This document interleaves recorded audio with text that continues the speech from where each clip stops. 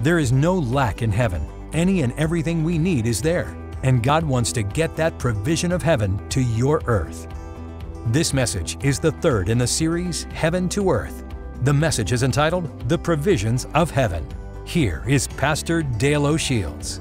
Hi, Pastor Dale here. Thanks for joining us this weekend. So glad that you're part of the service. Hope that you're having a great summer, knowing that God is with you. He's working in your life, and we're looking forward to all He's going to do in your days to come. We're involved in a series from heaven to earth. We're talking about how God wants to bring His heaven down into your earth. We're going to talk this weekend about the provisions of heaven. As we go back to the Holy Land, look at various sites in the Holy Land, and some important lessons, teaching times. So I hope you'll open your heart, expect to receive from God this weekend that He wants to bring provision from heaven into your earth. Let's go to the Holy Land together.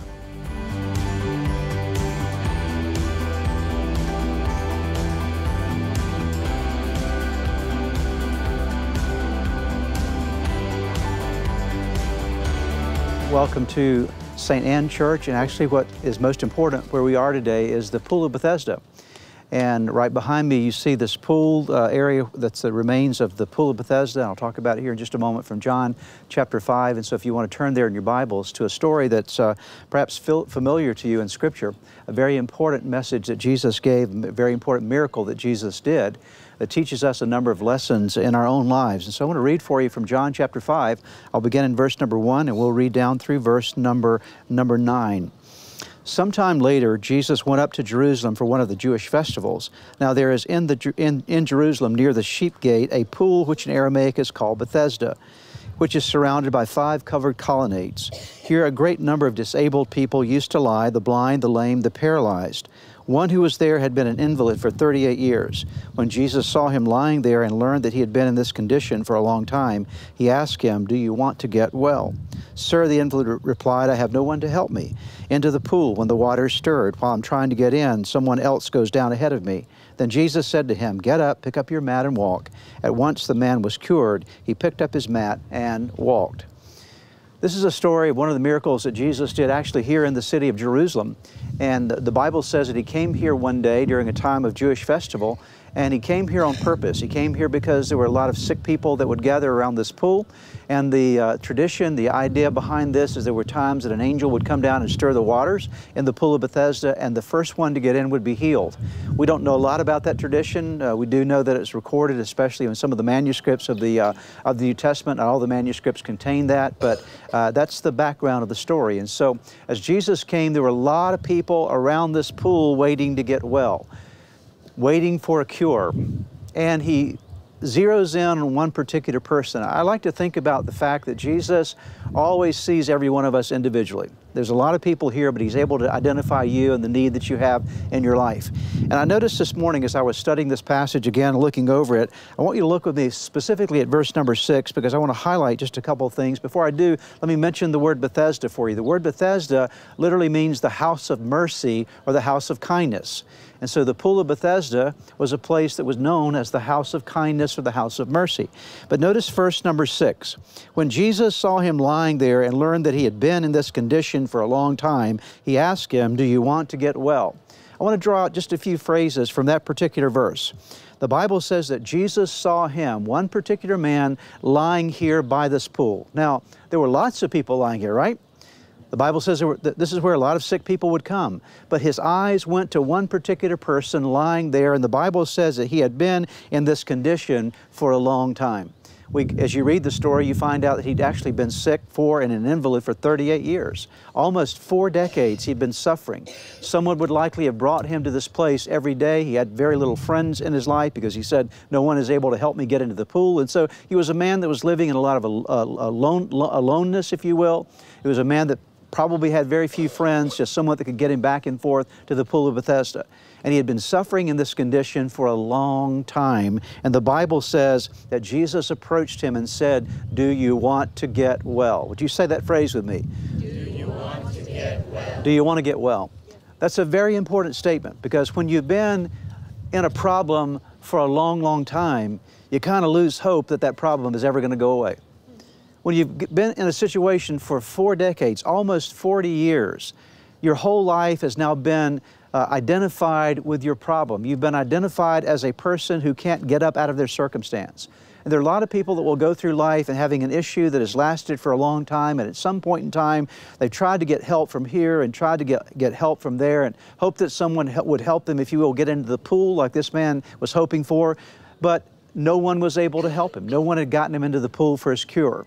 And so he'd suffered for a long time, and this long-term illness had brought him to the place of hopelessness. He did not believe that his life could ever change again. And maybe there's some of us today, and some of us that will be watching this by video, that you've gone through a problem that has lasted for a really long time. You'd hope that you would have gotten over it by now, but you've gotten to the place where it seemed like that particular issue seems to be something that just hangs on for a long, long time. For this man, it could have been his whole life, or most of his life. And you lose hope. And one of the things that happens to us over the long haul of problems is the loss of our hope, the loss that our future can be any different. And we then begin to identify with our problem, and we become a victim of our problem. And we believe that the problem now defines us, that we are our problem. And I want to remind you, this is exactly where this man was. He was identifying himself as a victim of his circumstances, that things could never change. Here's the good thing to remember. Jesus always comes in and He transforms victims into victors. He always comes in and takes people who believe they've been victimized by life and circumstances, and when He arrives on the scene, He lifts their victim mentality and brings them to the place of realizing there can be hope for your future. And so that's exactly what Jesus was doing when He asked the man the question, do you want to get well? He was stimulating in this man the hope that his future could be different than his past. One of the things I love about Jesus is that Jesus doesn't define us about our past. He calls us forward to our future. And so this man, in this moment, he hears this question, and this is a very significant question because he's been in this condition for 40 years. Think about this, almost 40 years. This has defined him. And so to get well means that his life is going to change. Everything's going to change about his life. He's got to go get a job. He's got to find a new way of living, and life is going to be defined very differently. And so Jesus said, "Sir, do you want to get well?" And there was something in this man's heart that said, yes, this is what I want with my life. I want to be whole. I want to be well. And then Jesus said to him, take up your mat and walk. That mat represented everything about his past. It represented everything about 38 years of his life. And He said, I want you to grab hold of that thing that you have identified with for 38 years of your life that has been your problem, that has been your circumstance, that has been what has defined you. I want you to grab hold of that mat. I want you to pick it up. I want you to carry that forward with you. I want you to rise up and go forward with a new dimension of life because I've now brought you hope. And the Bible in that moment says that the man rose up, grabbed his mat, and began to walk and gave testimony to what Jesus had done in his life. You know, sometimes we're defined by our mats.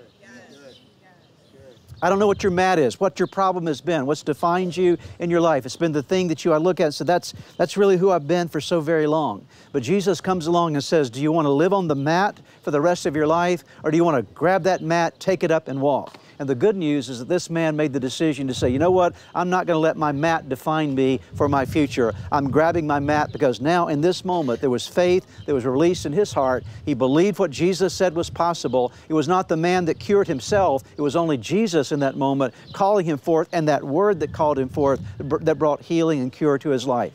And so whatever has been in your circumstance for a long time, as it says here, this man had been lying there in this condition for a long time. I want you to hear Jesus coming to you today, asking you the question, do you want to get well? And I'm telling you, my hand's going up saying, yes, Lord, I want to be well. How about you, okay? I do not want to be defined by what has been in my life. I want to be defined by what you're calling me to for my future. I'm going to grab that mat that I've been living on. I'm going to pick it up, and I'm going to walk forward into the future that you have in store for me. There's hope for your life.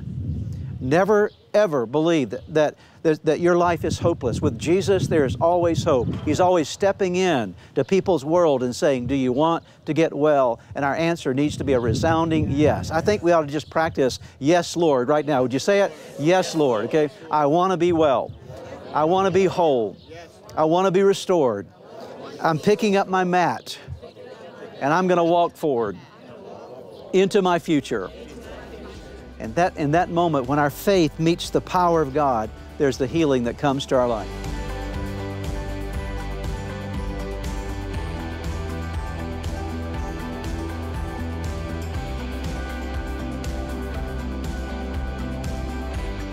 Well, good afternoon, everyone. It's great to see you here in Israel. We're right by the Sea of Galilee, as you see right behind me here. And I'm going to invite you to turn in your Bibles to John chapter 6. And I want to talk to you for a few moments about the miracle of the multiplication of the 5 loaves and the 2 fish. An amazing story. We're talking about the God of miracles, and we're taking a look at how God works miraculously in our lives. And in John chapter 6, we see this story starting in verse number 1. I'm going to read for you from the New International Version. Sometime after this, Jesus crossed to the far shore of the Sea of Galilee, that is the Sea of Tiberias. That is, again, what's right behind me here, the Sea of Galilee.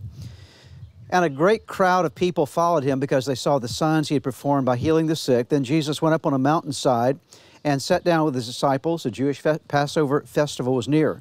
When Jesus looked up and saw a great crowd coming toward him, he said to Philip, "Where shall we buy bread for these people to eat?" He asked this only to test him, for he already had in mind what he was going to do. Philip answered him, "It would take more than half a year's wages to buy enough bread for each one to have a bite." Another of his disciples, Andrew, Simon Peter's brother, spoke up, "Here's a boy with 5 small barley loaves and 2 small fish, but how far will they go among so many?" Jesus said, "Have the people sit down." There was plenty of grass in that place, and they sat down. About 5,000 men were there. Jesus then took the loaves, gave thanks, and distributed those who were seated as much as they wanted. He did the same with the fish. When they had all had enough to eat, he said to his disciples, "Gather the pieces that are left over, let nothing be wasted." So they gathered them and filled 12 baskets with the pieces of 5 barley loaves left over by those who had eaten. After the people saw the sign Jesus performed, they began to say, "Surely this is the prophet who has come into the world." Jesus, knowing that they intended to come and make him king by force, withdrew again to a mountain by himself. You might recall that Jesus was spending some time teaching multitudes of people. Not only would he perform miracles among the people, but also would gather them around for a great teaching time. And this had happened in Jesus' ministry as well that particular day. And then after he's completed his teaching time with them, it's not recorded exactly what he was teaching, but of course teaching about his kingdom, teaching about the principles of God's work in people's lives, then it came time for people to go home. And Jesus, one part of the gospel say that he was moved with compassion. He saw these people who'd been with him all day long, and they had nothing to eat. And so he looked at his disciples and he said, "Okay, we need to give these folks something to eat." Now just imagine with me for a moment, you guys have been around Israel, this area for the last several days, and you've seen how barren everything is primarily, okay? And so if you're one of the disciples and Jesus looks at you and there's 5,000 people, plus men, and plus women and children. So again, this is just the 5,000 men. So it could have been 15,000, 20,000 people there that day, including the women and the children. We know that children were there because the little boy gave the lunch, right? And so there had to be close to 15,000 people or more there. And Jesus looks at you and says, "Okay, guys, get them some food." What are you going to do? They were faced with a test of their faith. And so what are we going to do in this situation? So they're scratching their heads. They're trying to figure out, what is he talking about? How are we supposed to get food to them? And Jesus said, well, just go see what you can find. Go take a look and see what's available. And of course, they go out into the crowd and they find the little boy with 5 loaves of bread and 2 fish. And they bring him back to Jesus. And of course, Jesus performs a miracle of breaking the bread and the fish, and it was distributed among the people. And they all ate, were satisfied, and 12 baskets full were left over. But here's what I want to talk about. Almost every miracle that you see in the Bible, there's a combination that happens, a combination of human need, somebody's in a need, and then somebody is asked to do something, there's a human action, and then there's a God action, okay? So there's a need, there's something that people do, and then there's something that God does. Practically every miracle in the Bible requires something on our part, okay? That we bring something to the miracle. We can't perform the miracle, but there's something that we need to do. As I was reading this story this morning, I saw something that I actually have never seen before and never actually taught on here before. But it was something that was fresh to me, and I hope it'll be meaningful to you. And I saw 4 characters in this story that I never thought about in the same way. We all know the 4 characters, right? One character was the little boy, right? He's part of the story, right? Another part of the story, the disciples. Another part of the story, the crowd. And then, of course, the most significant part of the story is Jesus. So again, the boy, the disciples, the crowd, and Jesus. Say it again, the boy, the disciples, the crowd, and Jesus. And all 4 of these were a part of this miracle, okay? All 4 of them. The little boy, the disciples, the crowd, and Jesus, okay? Let's take a look at what all four of these contributed to, or their part in the story. In every miracle, at least in many miracles, it starts with a giver, right? This miracle would have never happened had it not been for a little boy who gave away his lunch. Think about that. Now, can you imagine being the little boy and the disciples come to you and say, hey, you know what, we need to take your lunch away from you, okay? And he's thinking, no, Mommy gave me this lunch. It's my lunch. She told me I was supposed to have it for lunch. You can't take my lunch away from me. And so he's faced with a decision as a little boy. What is he going to do with his lunch? But he did not realize in that moment that he was the one that could give, and then out of his giving, there could be the multiplication of a miracle, and you never know what you give to God, what God can do with it. But practically every miracle starts with somebody giving. We have amazing miracles in our church, but you know why we have many of those miracles in our church? Because along the way, people have given, right? We have a church building. Why? Because somebody gave so that church building could be built. People get saved every Sunday in our building. Why? Because somebody gave. They're a part of that miracle. So anytime you give, when you invest in the work of the kingdom of God, your giving sets things up for a miracle. This little boy made a gift of his lunch, and he was the giver that resulted in the miracle. So he was the first character in the story. Who's the second character? The disciples, exactly right. Now what did the disciples bring to the situation? They brought serving, right? So the boy did the giving and the disciples did the serving. Anytime there are miracles, somebody has to serve up the miracle, right? Okay. This happens in church every weekend when someone comes to faith in Christ. You know how they come to faith in Christ? Somebody gave, but somebody's there serving.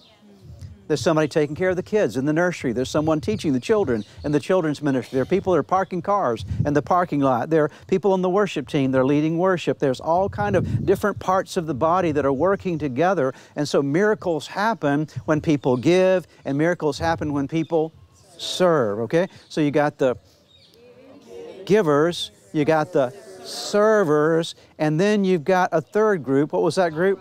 The crowd. They are the receivers, okay? Now, generally, that's the part we all want to be in, right, okay? But you don't have the receivers unless you have the givers and the servers, right? People can't receive unless somebody's doing the giving and somebody's doing the serving, but that's where the need is. See, the need is in that moment of someone, they were hungry, they needed to be fed. And for them to be fed, there had to be a giver, there had to be some servers, and then they received the miracle of God. Every week in our church, we have opportunities for people that come through the doors and they are hungry for God's truth and hungry for God's Word and ready to receive something that's going to change their life. And so we need to continually raise up people like us here who are going to be doing the giving, okay? And people who are going to be doing the serving, so that there can be people who experience the receiving, right? And so at some point in time in your life, you have to move beyond the receiving. You don't want to be a receiver your whole life, right?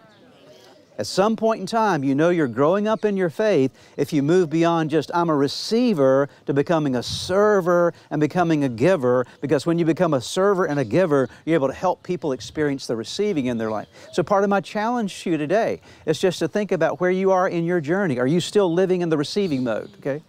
Now, it's okay to be in a receiving mode for some period of time, but you don't want to stay there your whole life, okay? You want to move from the receiving to the giving and the serving. But then there's one more in the story. Who's the other one in the story? Jesus. He's the source, okay? There was no miracle, even though the boy could have given his lunch, and the disciples could have been willing to serve, and the crowd could have been hungry, but nothing would have happened without Jesus, okay? It was only when Jesus actually took those 5 loaves and 2 fish and lifted them up to the Father and said, here we are, Father, and He blessed them, and He began to break them and gave them to the disciples, and they went out and distributed them among the crowd. That's when the miracle happened. I believe that amazing miracles happen when God gathers a group of hungry people who have needs. Somebody shows up and said, I'm willing to give, I'm willing to serve, and Jesus says, now I'm willing to be the source of miracles. My real challenge for you today is this. As a part of this message, my real challenge for you is this. I want to encourage every one of us in our journey with Jesus to move beyond the receiving to the place of being the givers and the servers, okay? See, now, here's a great thing to remember. Did the giver and the server still get fed? Yes. Did they? Okay. So we think when we give and serve, nothing's going to come back to us. But actually, there were 12 baskets full left over for those who had done the giving and the serving, right? And so you can never outgive God. You can never outserve God. Yet when you step up and say, I'm going to be a giver, I'm going to be a server, it's not that your needs go without being met. Jesus always takes care of those as well. And when you and I step up and become those kind of people, what God does, He shows up and does incredible miracles, but it happens through people like you and me. So God's called you to be a part of His miracle working power. He's the source, but we're the givers and the servers that result in the feeding of people and the needs that they have in their lives. I'm ready to be a giver and a server. How about you? Okay? I don't want to be a receiver all my life. I want to be a giver and I want to be a server.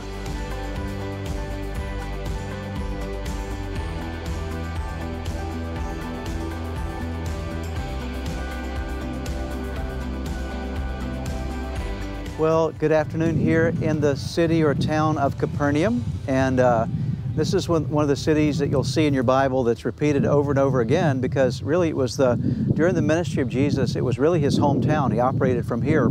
And Peter and some of the apostles would have lived here as well, as we'll talk about in just a moment.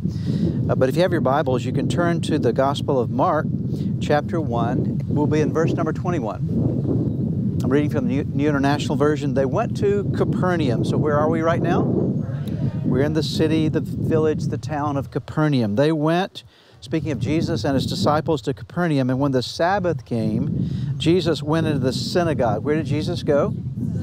Synagogue. So what I want to point out to you, and we'll learn more historically about it in a moment, but what you see to my right is a former synagogue, okay, the ruins of a synagogue. And from everything that I have learned about the synagogue, you see the darker stone down at the bottom here, okay? That would have been the original foundation, actually, of the synagogue that Jesus would have been in the time that we read about here, okay? Another synagogue built on top of it, obviously, but this represents the synagogue that we're reading about in the Gospel of Mark. So it's incredible. In just a moment, you'll have the opportunity of actually walking into this area and walking, actually, if you will, on the foundation of the very synagogue where this passage of Scripture is based, all right? So they went to Capernaum. Where are we? So we're actually in this place that the Bible speaks of right now. And when the Sabbath came, Jesus went into the synagogue, which we're looking at right here. The people were amazed at His teaching. By the way, Jesus would often go to synagogues and He was invited to teach there oftentimes. And so this is one of those situations where He's beginning to teach. The people were amazed at His teaching because He taught them as one who had authority, not as the teachers of the law. And so they sensed something about Jesus' teaching that was beyond just the normal. They sensed power. They sensed authority in what He was saying. There was something about Him that was very different, obviously because He was the Messiah, the Son of God. Just then a man in the synagogue who was possessed by an impure spirit cried out. So I want you to just imagine with me for a moment that here's Jesus preaching in this synagogue, obviously fairly small. It's not a huge environment, as you'll see when you walk in a few moments. And as Jesus was teaching, there's a man that cries out in a loud voice. He's possessed by a demon spirit. And here's what he cries out. What do you want with us? Have you come to destroy us? I know who you are, the Holy One of God. And so here's this man demonized, and what is represented here is the fact that demons knew who Jesus was, okay? So the demons are crying out, have you come to destroy us? I know who you are, the Holy One. So this man possessed by a demon spirit, this demon is crying out of him, identifying, in fact, who Jesus was. Verse 25, be quiet, said Jesus sternly, come out of him. The impure spirit shook the man violently and came out of him with a shriek. And so here was this moment that this man interrupts the service, if you will. He cries out with a loud voice, speaking of who Jesus was. Jesus addresses the spirit, and now the spirit, this evil spirit, comes out of him. This is why one of the things I want to remind you of is that the world that we live in, there are two dimensions of this world that we live in. There's the seen dimension and there's the unseen dimension. I think a lot of Christians don't recognize that we live in a world that has a spiritual environment. In the spiritual environment, there are, yes, angelic beings that exist. There's the kingdom of God, the Holy Spirit, but also there's a dark world of the Spirit as well. demons are reality. Demons do exist. I think sometimes we kind of push that off as something sort of out of Hollywood or what sort of a mystical idea. But no, there are real demonic spirits that impact people, impact the way people think, the way people live. It's an important reality. Paul talks about this in Ephesians chapter 6, where he reminds us that the battle that we fight is not a natural battle. We're not fighting with flesh and blood, but with spiritual powers and realities in the dark realm of the world of the spirit, the spiritual realm that we have to be aware of. And so Jesus is contending with this demon spirit. He commands the spirit to come out of him, and of course this man is delivered. Notice verse 27. The people were also amazed that they asked each other, "What is this? A new teaching and with authority. He even gives orders to impure spirits and they obey him." News about him spread quickly over the whole region of Galilee. And so they recognized, earlier they thought when he's teaching, boy, he teaches with a certain kind of authority. He doesn't seem to be the same kind of teacher as our teachers of the law are. And then of course Jesus demonstrates his authority by casting out the spirit, and they were even more amazed by that reality as well. So what I want you to be reminded of today is that Jesus has power over the world of darkness. That's the primary lesson I want you to learn, okay? So many times we think about even the dark realm, we get afraid, and we should certainly have an awareness of that, but you must understand that with Christ in you, there is victory over the realms of darkness. Jesus has conquered the adversary, okay? We're no longer seeking to hopefully have a victory, but on the cross of Calvary, Jesus dealt a blow of victory over the adversary by his resurrection as well. So you and I stand in the victory of Christ, and because of his name we have power over the adversary as well. So that reminds us that God has not given us a spirit of fear, but of power and love and of a sound mind. Now I want to continue the story here because it's very important. It goes on to say that after this transpired, the people were so amazed that they asked each other, "What is this? A teaching with authority. He even gives orders to impure spirits and they obey him." News about him spread quickly over the whole region of Galilee. Notice verse 29. This is where I want you to see. As soon as they left the synagogue, so what's right here? The synagogue, they went with James and John to the home of Simon and Andrew. Simon's mother-in-law was in bed with a fever, and they immediately told Jesus about her. So he went to her, took her hand, and helped her up. The fever left her, and she began to wait on them. Here's what I want you to see. Jesus ministers here in this synagogue. There's a deliverance of a man with an impure spirit. And of course, people are amazed. And then with James and John, they go to the home of Simon and Andrew. And what you're going to see is just as you walk right over there, you see where this section is right over here that I'm pointing to? They walk literally to the home of Peter's mother-in-law and their home. And so you see right here in Scriptures, we'll walk there in just a moment, how short of a distance it was. And there's been an excavation there that you'll see the ruins or the remains of this very house that we're talking about in Scripture. So it's an amazing thing just to bring the validity of Scripture back to our mind, that exactly what the Bible says is true. A confidence that we can have in Scripture that the Word of God is the very Word of God. So just a quick reminder, two things today. Jesus has power over the adversary. You and I have power as well in His name. And the Scriptures are absolutely true that what Jesus said happened really happens, because archaeology has proven the reality of the very thing you see in the Word of God. So, good reminder, great recognition of the power, the authority of Scripture and His work in our lives. Fantastic.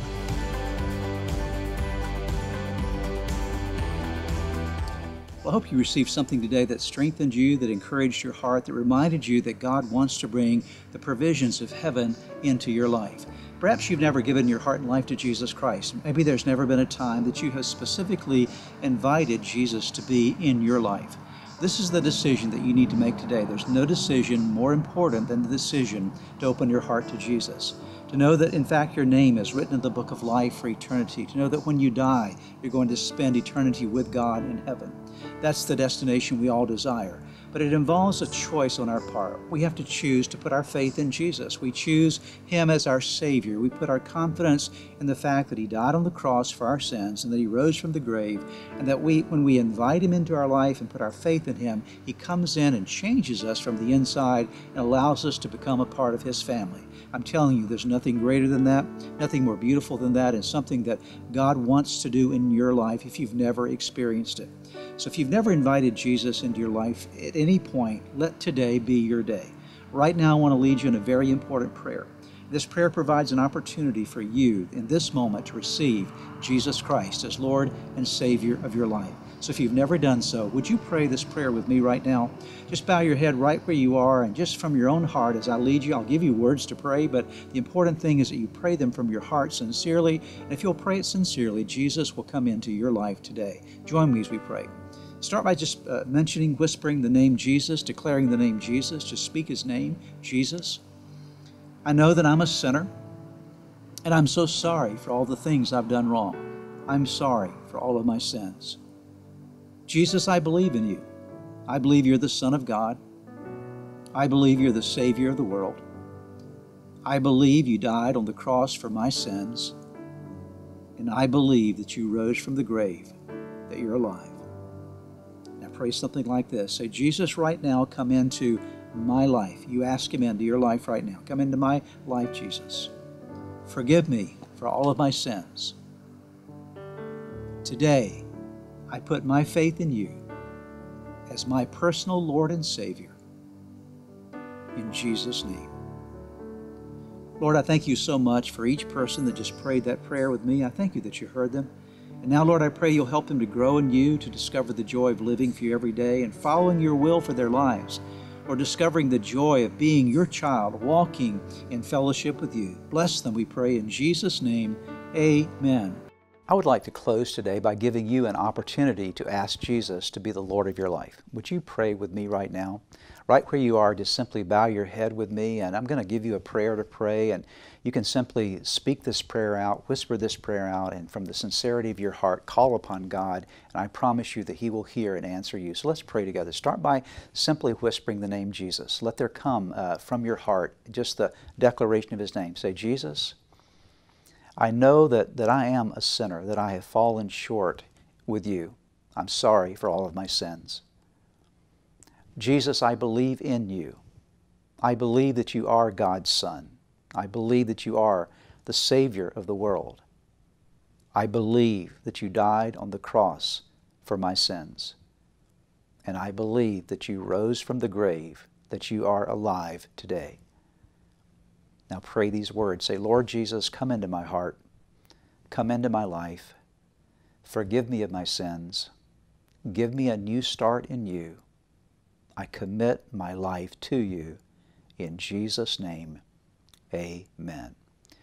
Now, if you prayed that prayer with me, I want to encourage you with a promise from God's Word that says that when we call upon God's name, we call upon the Son of God, there is salvation that comes to our lives. He changes us from the inside out, and you become a new creation. Old things pass away, all things become new. And that's exactly what has happened to you today. Your next step really is to make sure that you get into a good Bible-believing church. And you begin to study God's Word, get God's Word in you, and to make sure that you get a copy of the Bible if you don't have one, and begin to read it. Spend some time every day in prayer. And I would encourage you also to check out the resources on our website that will help you to get going in your relationship with Jesus. You can find them at church-redeemer.org. Get those into your hands. Get started in your new life with Jesus Christ. Thanks again for joining us today. May God bless you, and we look forward to seeing you next time. If you've prayed with a pastor today and made a decision to follow Jesus Christ, we have some resources for you on our website. Just go to church-redeemer.org/anewyou. We pray that this message was a blessing to you.